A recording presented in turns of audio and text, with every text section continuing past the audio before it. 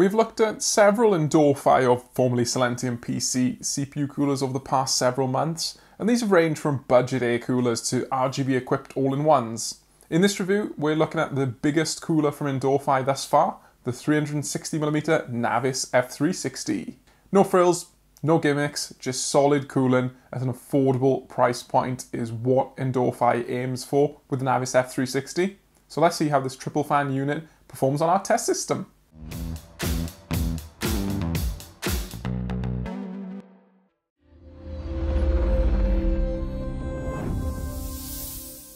The accessory bundle is the usual set of mounting hardware for modern Intel and AMD sockets, excluding Threadripper that is.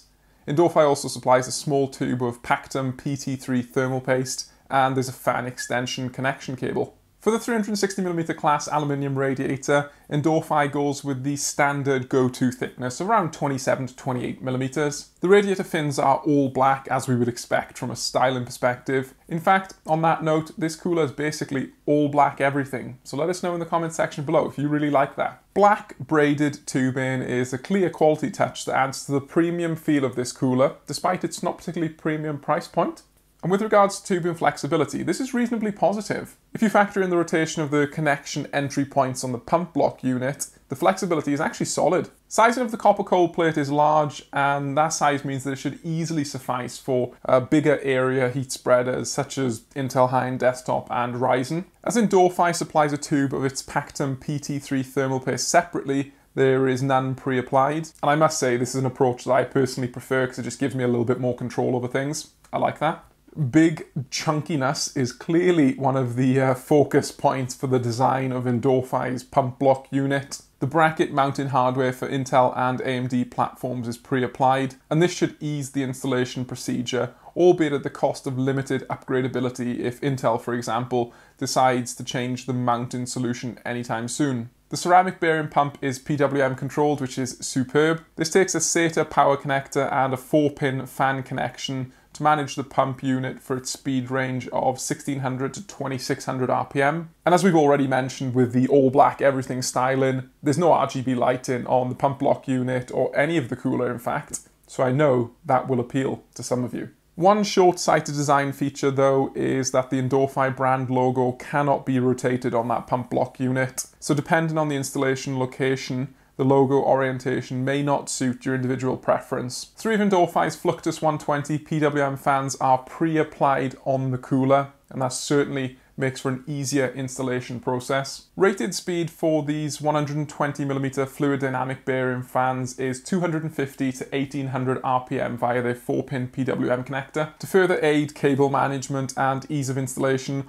all 3 fans are daisy-chained together out of the Endorfy facility, and this means that a single 4-pin extension cable, as supplied in the accessory bundle, can be used to power and control all 3 fans from just the motherboard CPU header. Endorfy uses a fluid dynamic bearing inside the fans, and there are clear optimizations on the blades to suit the pressure biased use case. Cable management for the Navis F360 CPU cooler is just straightforward, it's really easy, and that is thanks in large to the pre-installed fan cables.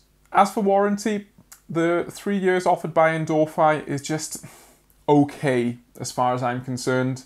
Let's be real, 3 years is not particularly great for a modern all-in-one liquid cooler, as many of the top units offer 5-year warranties, but it isn't too bad either, I guess. And that's particularly potent as the fans are rated at 100,000 hours mean time between failure. Installation was very quick and easy thanks in large to Endorfy's pre-applied hardware and that integrated mounting block system for the Intel and AMD hardware. All we really needed to do initially was to insert the threaded standoffs into the default AM4 backplate. We then applied paste and positioned the pump block unit, and once the spring and thumb screws were tightened, the block was in position. It was ready to go.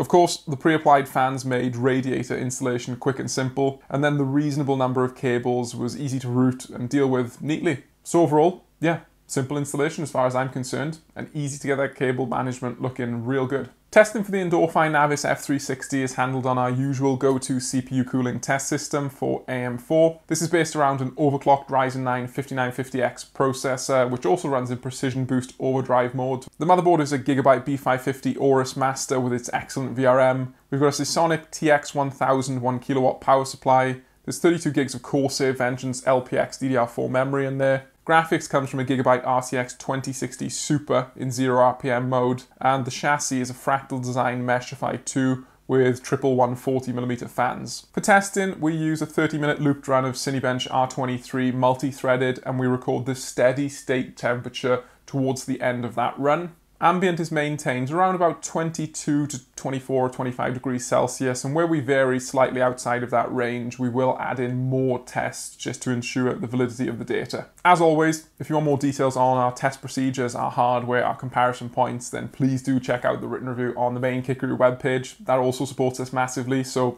win-win. Let's get into the testing. Let's start off with noise performance at 100% fan speed. This is important for getting an indication of where our performance expectations should lie based on noise output. Triple 1800 RPM fluid dynamic bearing fans on the Endorfy Navis F360 aren't exactly quiet at full speed, but they aren't too bad either. With a noise output rating of 48 dBA for our test scenario, this is actually one of the quieter 360mm all-in-ones that we've tested. The speed control range is pretty good too. Full speed performance from the Endorfy Navis F360 is very good on our overclocked Ryzen 9 5950X test CPU. The performance result from this budget option is right up there with some of the best 360mm liquid coolers on the market, and it's a smidgen better than the 280mm Navis F280 from Endorfy too.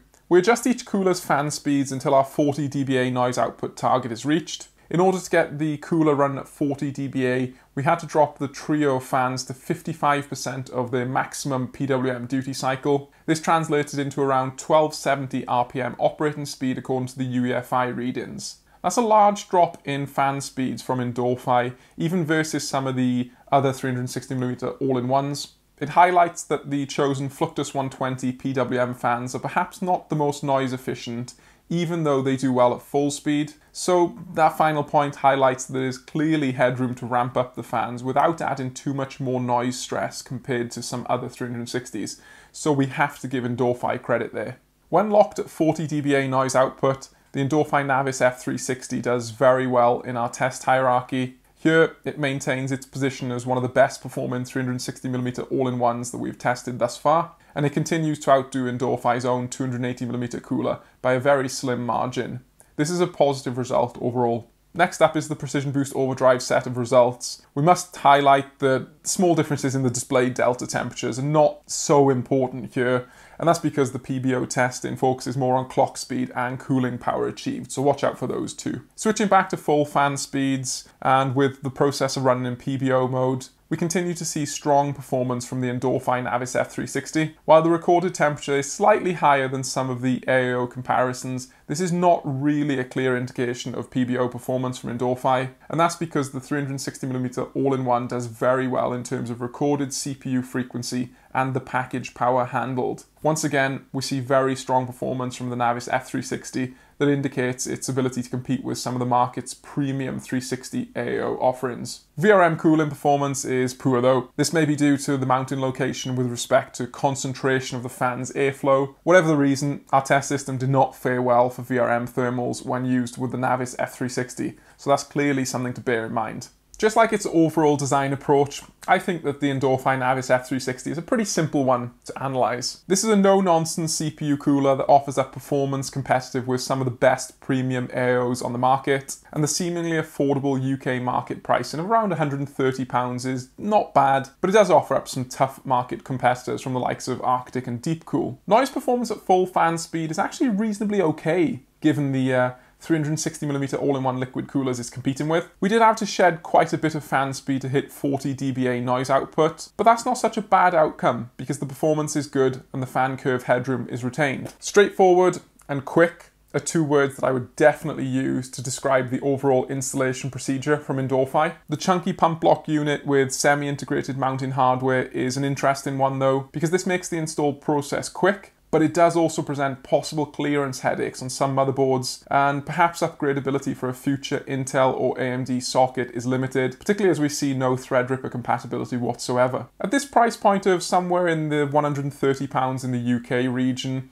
the 3-year warranty is just okay as far as I'm concerned. Clearly, Arctic and Deepcool are particularly tough competitors in this market segment, but when those vendors offer 5 or 6-year warranties on their more premium offerings, Endorfy's 3 years doesn't seem like such a great deal. But do you personally care about warranties on a CPU cooler? Really interested to hear your opinion on that one, so let me know in the comment section down below, please. Overall, I like the Endorfy Navis F360, and that's because it's a reasonably priced, no-nonsense liquid cooler that offers up stellar performance without too much noise output. Let's just cross our fingers that the UK availability improves, as currently it's pretty difficult to find other than from some no-name store that we'd never really heard of that ships to the UK. But that simply is not going to suffice for most buyers who would just opt for a different product from the likes of Arctic or Deepcool instead. So yeah, UK availability clearly needs to improve, and I hope it does, because this is a good product overall. I've been Luke Hill for Kikaroo. Thank you for watching this video review of the Endorfy Navis F360 CPU cooler.